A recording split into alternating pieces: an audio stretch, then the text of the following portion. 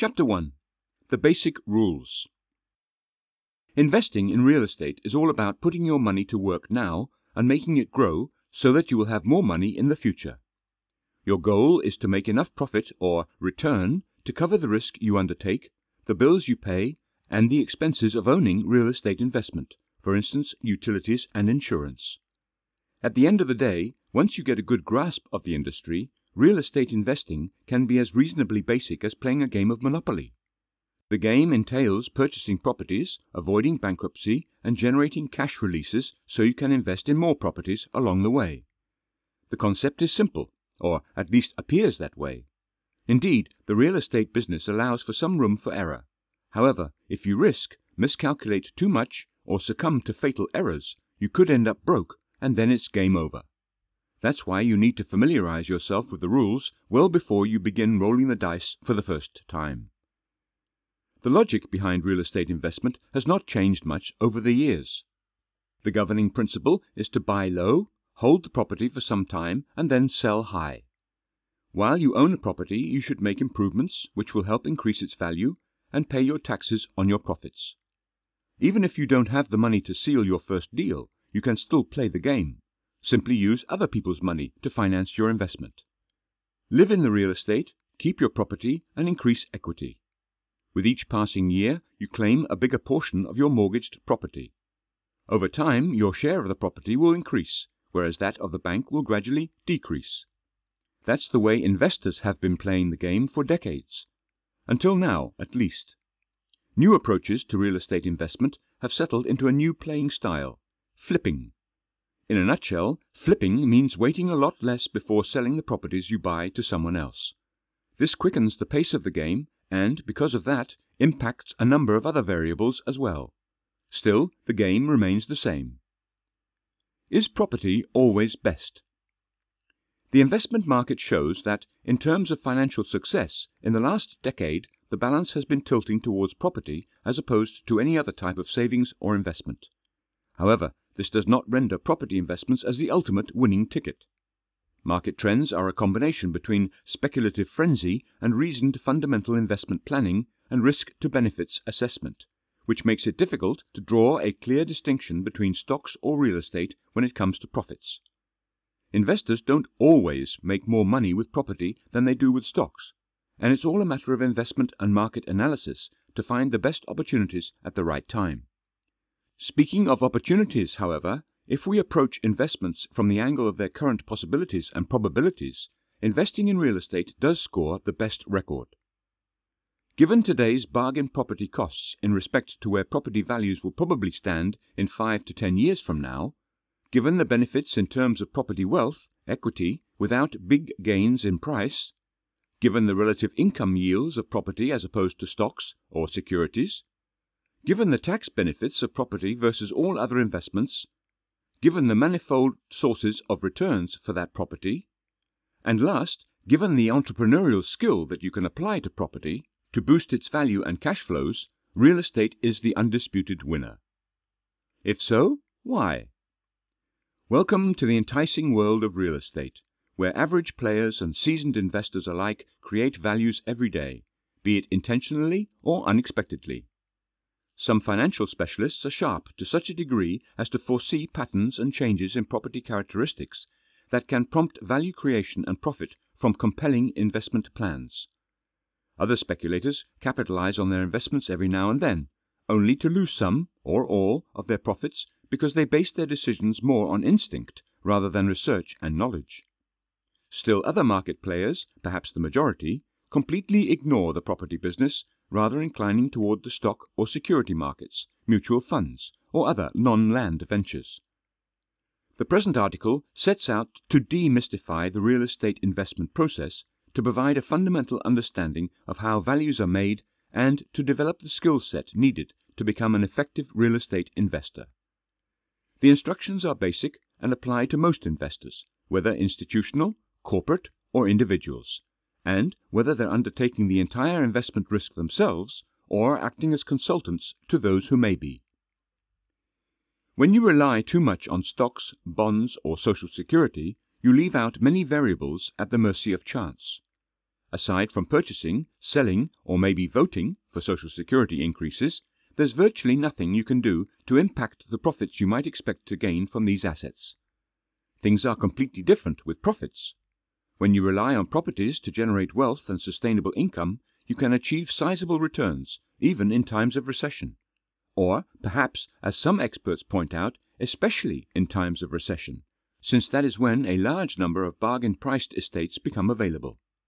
Moreover, channeling resources into property opens up benefit opportunities that stock or bond investors never get access to. Buy properties at sensibly lower costs than their actual market value. By putting creative finance to good use, get properties with as little of your own money as possible. Improve properties to increase their current market value. Readjust your market strategy to raise rents and lower vacancies. Reduce operating costs to boost net operating income. Sell and trade up your current properties without having to pay tax on your capital gains. Converting a less profitable property to one that's more profitable, flats to condominiums, residential to office. And haul out tax-free money by refinancing your properties. You can borrow short-term versus a stock portfolio. However, margin requirements, value unpredictability, and cash scarcity will overburden that option with expenses and risks. Chapter 2. Approaches to Real Estate Investment. You can approach investing in your first real estate from a number of different angles. Here are some of the major money-making routes. 1. Real estate appreciation. This is where the property gains value owing to a change in the real estate market, the area around your property getting scarcer or busier, for example, a prominent commercial center moving into the vicinity, or any makeovers you bring to your real estate investment to attract potential purchasers or leaseholders. Take note, though, that real estate appreciation is a slippery game, far riskier than investing for cash flow income. Most aspiring real estate investors fail to draw a clear distinction between price gains resulting from appreciation and those resulting from inflation.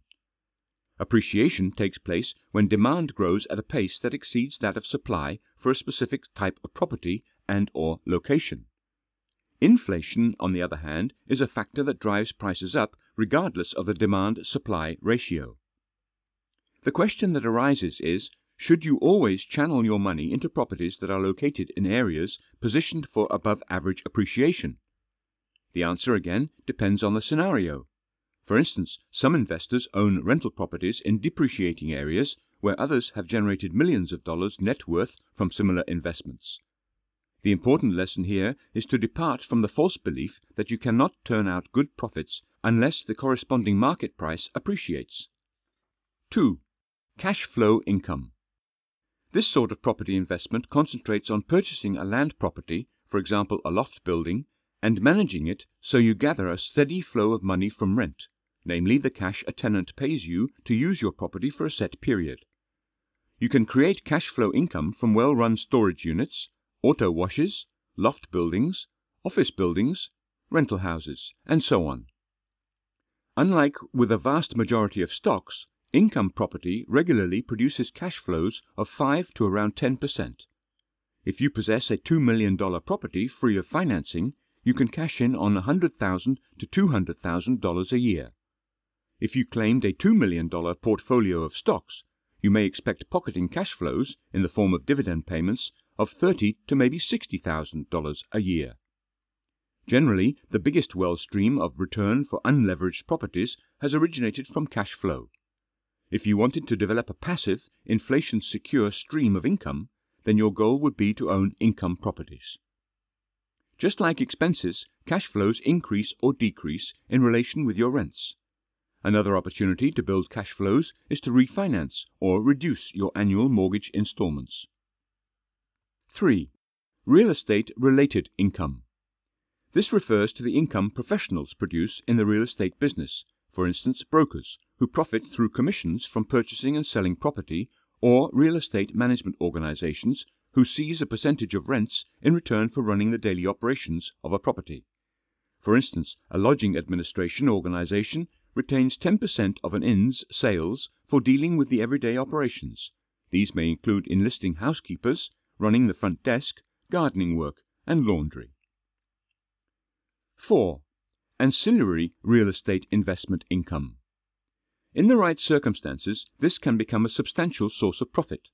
Auxiliary real estate investment income can come from vending machines in public buildings or laundromats for low-rent condominiums. As a result, they serve as smaller than normal organizations inside an ampler property investment, allowing you to profit from a small but stable or renewable clientele. There are a number of different ancillary fees accessible to a manager to augment compensation, each depending on the specific investment strategy. Here is a brief description of some of the most important ancillary fees. Acquisition fee. This fee compensates the administrator for the expenses underlying the acquisition of a project. Generally, this charge is a set percentage or a sliding scale of percentages assigned to gross asset value or investment equity. At times, managers may choose to abandon this fee and charge the joint venture for acquisition costs directly. Disposition fee. This fee can be claimed when disposing of, or discarding, an investment. It mostly springs up when no external brokers are involved, although sometimes a small charge may be claimed even when an intermediary is employed. Typically, it represents a percentage applied to the sales price. When an external broker is present, the cost of their services may be deducted from the fee because of the operating partner. Financing refinancing fee. A manager may claim this fee for sourcing and securing financing for tasks or projects. This is generally the case when there is no involvement from external mortgage brokers, though occasionally the manager may claim a small charge regardless of whether they employ the services of a broker. It generally represents a percentage applied to the amount of the financing secured. When an external broker is present, the cost of their services may be deducted from the fee due to the manager. Development fee. Typically applicable to development projects, this fee compensates the administrator for managing the development process. Generally, it amounts to a set percentage assigned to project costs, occasionally expressed as the lesser of planned or actual costs, although determining the costs subjected to this calculation allows room for negotiation. For instance, land value and development financing expenses may be exempted from this fee. Construction management fee. This fee, which reimburses the manager for overseeing the construction process, could apply to both new development and/or restoration redevelopment plans. It generally represents a set percentage applied either to project hard costs or to soft costs. Similarly, this fee is sometimes expressed as the lesser of planned or actual costs. Debt and leverage. To take ownership of a property, you can use the element of debt by taking a home loan out against the property. Leverage draws in many real estate investors, since it gives you the chance to obtain properties that are out of your initial price range. On the downside, though, in a failing market, this practice entails the risk of going bankrupt if you miscalculate your interest expense and regular payment obligations. Buying real estate properties in your own name renders you even more exposed to that risk. This is why, for risk management reasons, it is advisable to consider holding real estate investments through special types of legal entities called limited liability companies or limited partnerships. To sort out the specific legal matters on a property deal and to select the ownership method that is best for you, always seek the advice of a qualified lawyer.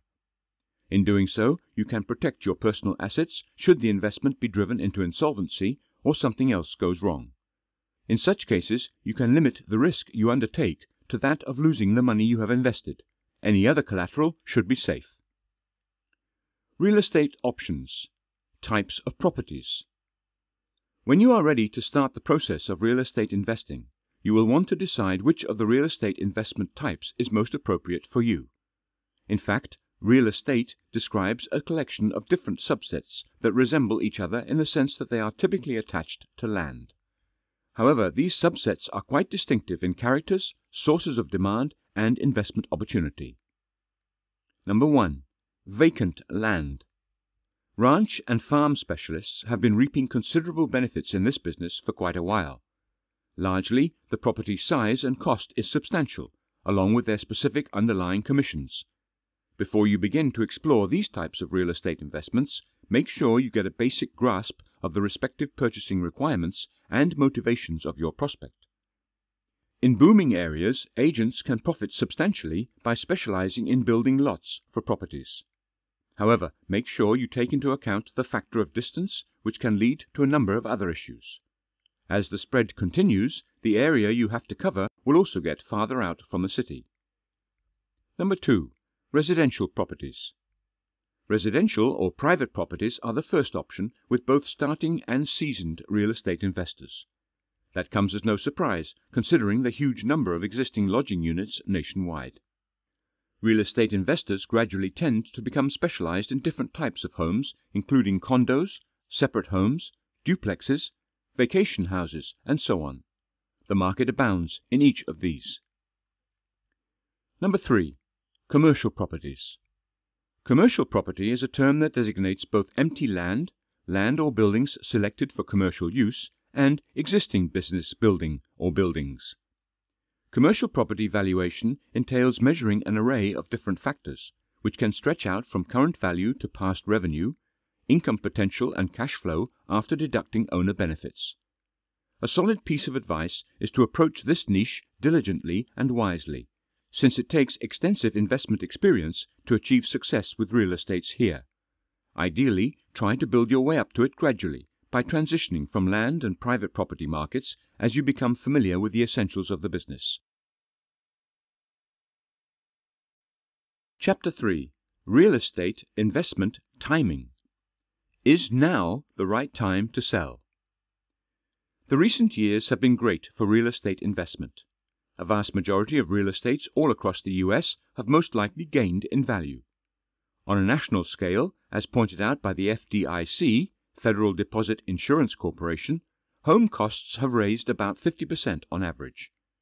The favorable market climate of late prompts the question, how long can things carry on like this? The next logical question is, what can you do if a crash is brewing? The best advice for the aspiring investor is that you can never go wrong taking a profit. Should things spiral out of control, all you risk is to end up foregoing further profits that you might have gained if you had stayed in the business.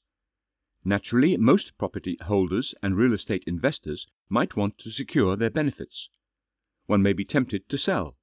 So, should you do the same? The answer to that is case dependent. Selling strategies for the real estate investor. With prices on the rise, venture properties moving at a picked-up pace, and private properties becoming progressively hard to oversee, the logical question is, should you sell? The same low interest rates that have sustained the upsurge in single-family homes have been both a blessing and a curse to property investors. This mixed result has led to increases in real estates, yet the latter has also brought about an increase in the number of vacancies, as their tenants become home owners. Due to looser credit requirements and increasing credit availability, the real estate business has flourished rapidly. The difficulty of managing such properties is often reason enough to compel investors to sell. However, at present, the allurement of profit-taking makes it hard for investors to decide upon that. The temptation is similar for investors as it is for home owners. Should you sell now, wait for the next market crash, and then seize on bargain deals? Again, it depends. In any market circumstance, the investor selling and buying back faces some of the same drawbacks as the sell, rent, buy mortgage holder. The financial specialist will encounter the same transactions costs as the property holder, acquiring a land commission, title insurance premium, mortgage initiation costs, as well as transfer fees. Luckily, the real estate investor can circumvent the expense and bother of moving, but at the cost of other greater hassles. The investor has to deal both with the effects of capital gains taxes and devaluation recapture. Capital gains taxes are pretty much self-explanatory. A capital gain mirrors the current higher value relative to the earlier acquisition fees. Nevertheless, determining the gain is much more complicated when it comes to land investments. As an added benefit, the process of depreciation favors investment in real estate. While the property may be gaining in value, the law permits the landowner to record the estimation of the property on an annual basis by taking the proper deterioration deduction. This favorable situation may secure only a small fraction of the income from the property. However, it is one of the rewards that real estate investors enjoy until the day they sell. At that point, tax officers will come knocking on the door to claim their share. The formula used to determine capital gains attached to real estate doesn't account for the initial acquisition cost. It relies on the original cost plus any capital improvements minus depreciation. The figure produced represents the adjusted basis. Capital enhancements extend to any sort of improvements, for instance new roofing, heating installation, or wall renovation work. Therefore, the equation that helps to determine the capital gain will be the adjusted basis deducted from the net sale proceeds. We won't delve deeper into these matters, but the math provided here will help to clarify how the selling process works. Is now the right time to buy? There are different scenarios when an individual or family may consider purchasing a home. We have first-time buyers, growing families wanting to move into bigger homes. There are empty nesters wanting to trade down, and then there are the families contemplating the acquisition of a country estate or townhouse.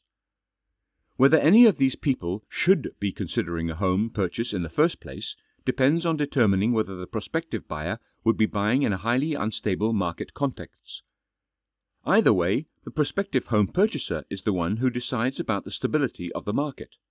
If the market conditions announce a downturn, then only the empty nester considering downsizing would benefit from the circumstances. All others should wait patiently for a financial upturn. Notwithstanding, to be practical, it is hard to anticipate precisely when the market will collapse. It is unlikely that value depreciation will plague all sectors of the financial market simultaneously. Moreover, some of the slumping areas might not be on any list at all. Since major downfalls in local financial activity are typically the main indicators of the market, any forecasts can be unreliable. The conclusion that can be drawn here is that anybody seeking to purchase any real estate in large segments of the country will need to react only when the evidence is based on multiple signs of decline. The best solution for the home buyer or the land speculator is to revert to value investing. Identifying and seizing value investing in any market. Investment decisions should never be based solely on media hype and speculation.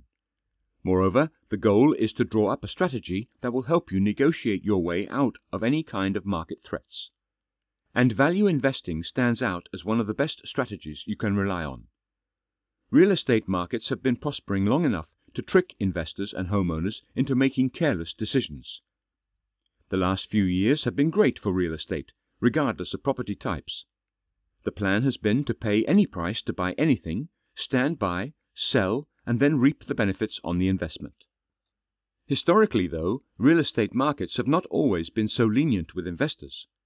The term value investing is self-explanatory. It means snatching a good deal on any real estate you buy. It means purchasing wholesale rather than retail, respectively purchasing below current or potential fair market value.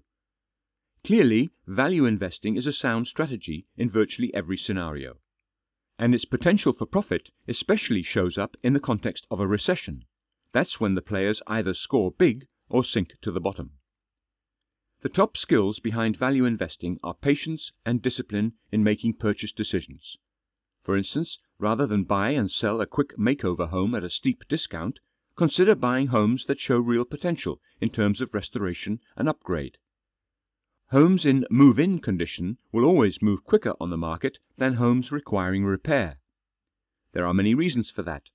First-time homeowners may be struggling to pay down the upfront installment as it is, not to mention the costs of any immediate repairs. When it comes to value investing, most home buyers act more like consumers than investors do. Typically, there is no fault in making consumer-driven decisions. Obviously, anyone looking for a house who is concerned with discovering one near their workplace with a specific set of amenities and requirements in terms of room sizes might likewise want to get a decent deal. Yet that arrangement is less important compared to getting the right house, the right set of consumer-driven profits. In this context, the house is perceived as a place to live that also happens to act as a powerful investment. For value investors, it is the other way around. A home serves primarily as a crucial investment that happens to be a place to live at the same time. The value investor who purchases 10% to 20% below current equitable worth holds an advantageous position to negotiate a downturn of the market or to benefit from continual appreciation. Before probing deeper into the methodology for uncovering such deals, anyone considering any real estate acquisition should have a firm grasp of the essentials of real estate value assessment. Chapter 4. Types of Real Estate Investment Risks. What are the distinguishing characteristics of real estate investment that render it as riskier than putting resources into government securities? On the same page, what are the risk characteristics that separate real estate investment from alternatives like basic stock, corporate bonds, and city bonds? To find the answer to that, we must identify and examine the source of risk differences among different classes of investment. Here is a short overview of major investment risk characteristics you should consider when deciding a route for your investment money. Business risk. The focal point of real estate financial investors is leveraging the business of renting space. Therefore, they expose themselves to the business risk of loss caused by variances in monetary movement that influence the fluctuation of income produced by the properties they own. Economic shifts typically impact properties differently, depending on their respective type, size, location, and pending leases. There is great contrast between the rate of growth of different districts, cities, and even neighborhoods, brought about by changes in demand, population changes, etc. Naturally, real estate properties that are influenced to a larger degree than others are labeled as riskier. By contrast, properties with a better diversified tenant mix are less exposed to business risk. Likewise, properties with leases that grant the holder protection against startling surges in costs come with the least business risk. Financial risk. Debt financing or financial leverage increases the business risk. Financial risk increases in direct proportion with the amount of debt on a real estate investment. The level of financial risk is additionally dependent upon the cost and structure of the debt. For instance, a loan granting the lender a participation in any appreciation in the value of the real estate in return for lower regularly scheduled installments may entail less financial risk. Liquidity risk. This risk emerges when an otherwise highly active market suddenly becomes unavailable. The harder it is to liquidate an investment, the higher the risk that a price concession may have to be granted to a purchaser in case the seller is forced to sell the investment quickly. Overall, real estate entails a relatively high level of liquidity risk.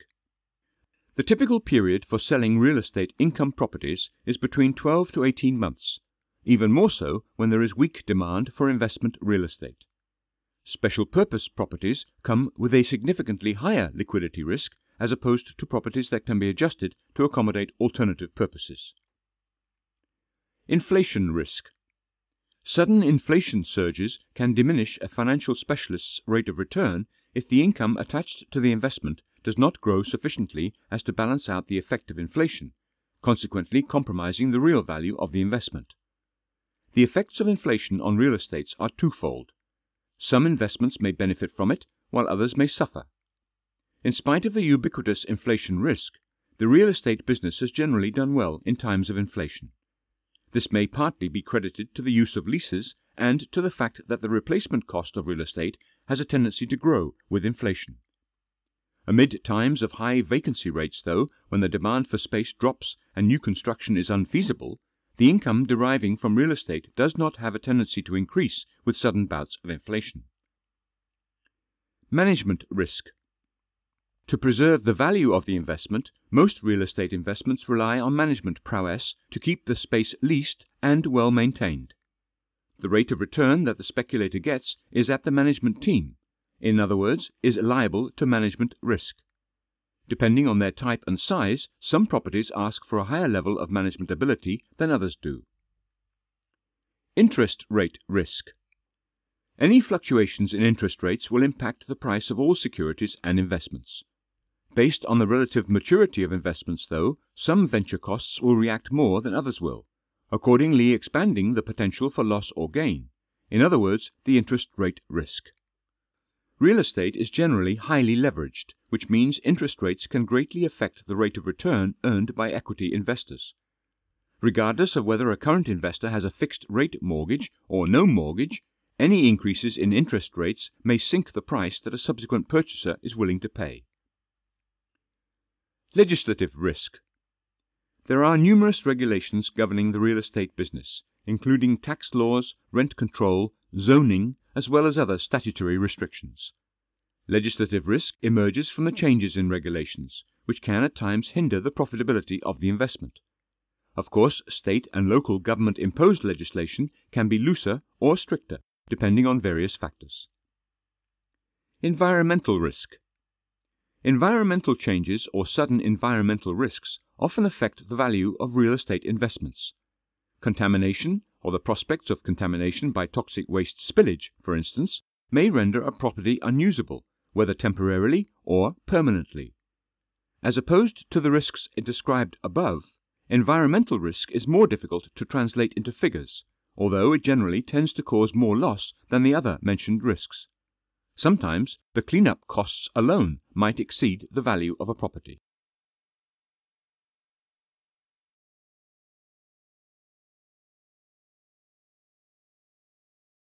And sell high. While you own a property, you should make improvements which will help increase its value and pay your taxes on your profits.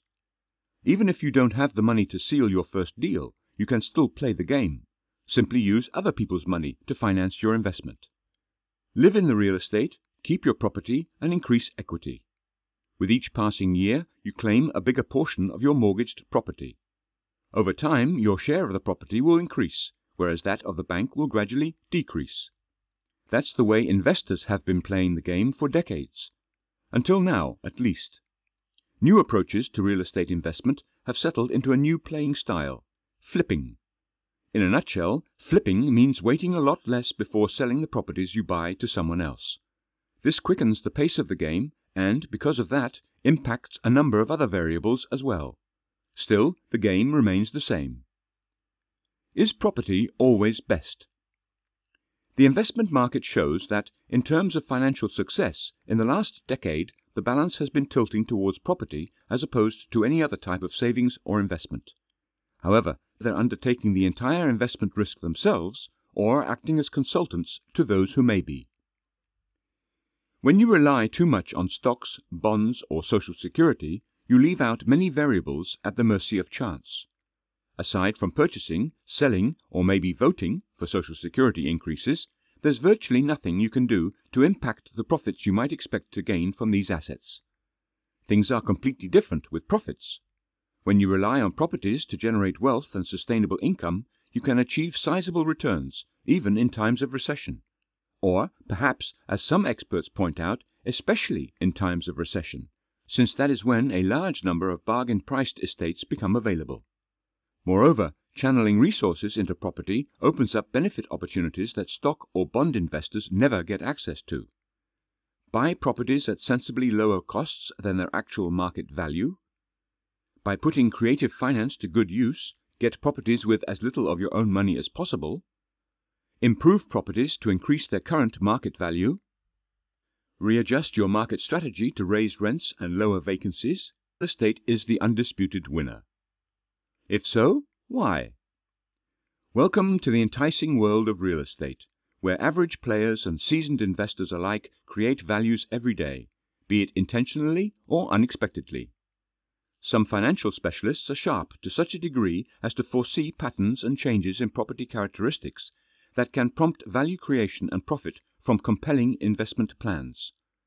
Other speculators capitalize on their investments every now and then, only to lose some, or all, of their profits because they base their decisions more on instinct rather than research and knowledge.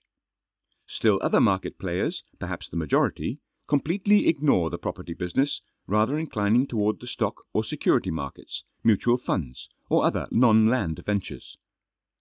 The present article sets out to demystify the real estate investment process, to provide a fundamental understanding of how values are made, and to develop the skill set needed to become an effective real estate investor. The instructions are basic and apply to most investors, whether institutional, corporate, or individuals, and whether this does not render property investments as the ultimate winning ticket. Market trends are a combination between speculative frenzy and reasoned fundamental investment planning and risk to benefits assessment, which makes it difficult to draw a clear distinction between stocks or real estate when it comes to profits. Investors don't always make more money with property than they do with stocks, and it's all a matter of investment and market analysis to find the best opportunities at the right time.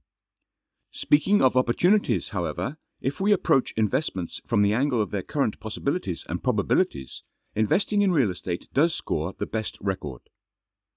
Given today's bargain property costs in respect to where property values will probably stand in 5 to 10 years from now, given the benefits in terms of property wealth, equity, without big gains in price, given the relative income yields of property as opposed to stocks or securities, given the tax benefits of property versus all other investments, given the manifold sources of returns for that property, and last, given the entrepreneurial skill that you can apply to property to boost its value and cash flows, Chapter 1. The Basic Rules. Investing in real estate is all about putting your money to work now and making it grow so that you will have more money in the future. Your goal is to make enough profit or return to cover the risk you undertake, the bills you pay, and the expenses of owning real estate investment, for instance, utilities and insurance. At the end of the day, once you get a good grasp of the industry, real estate investing can be as reasonably basic as playing a game of Monopoly. The game entails purchasing properties, avoiding bankruptcy, and generating cash releases so you can invest in more properties along the way. The concept is simple, or at least appears that way. Indeed, the real estate business allows for some room for error. However, if you risk, miscalculate too much, or succumb to fatal errors, you could end up broke, and then it's game over. That's why you need to familiarize yourself with the rules well before you begin rolling the dice for the first time. The logic behind real estate investment has not changed much over the years. The governing principle is to buy low, hold the property for some time, and then